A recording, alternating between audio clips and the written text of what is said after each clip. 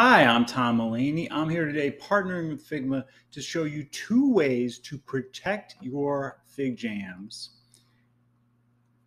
locking and unlocking and version history. So the first, we'll say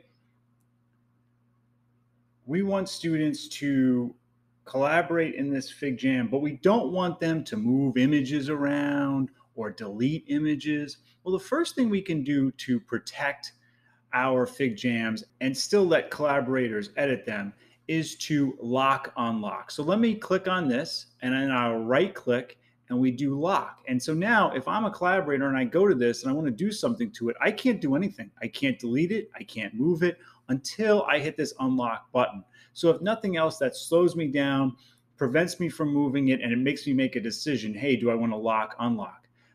Let me just unlock that and check out what else you can do. You can select multiple items, right click, lock, unlock, and now I can't do much of anything to any of this stuff. I can't edit it, I can't delete it, and it is protected. Of course, I can still click this unlock button, but now I can mark up and do things on top without deleting any or moving anything below that. Additionally, if I go to the arrow up here and I go to version history, there are so many nice tools with this. So if I click down here, I see what it looked like at that iteration, and I can 3 dots, name, restore, duplicate, or copy the link to that version too. So that's really nice, a nice thing I can share with collaborators.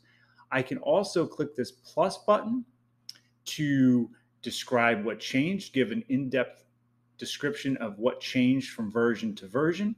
And let me show you a really nice feature that helps teachers if they didn't lock something and it was deleted. So I'll go to this FigJam right here, and let's go to our version history. And I'll go to this, let's do this August 2 right here.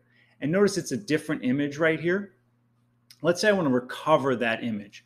I can right click on that, click export selection, and then I have the choice to either do what I clicked on or the entire file as a PNG, JPEG, or PDF. So I'll just make that a PNG. I'll make the background transparent. I will do selection only and click export. Then when I click this, check it out. There it is. That is the picture that was deleted. I have now recovered that.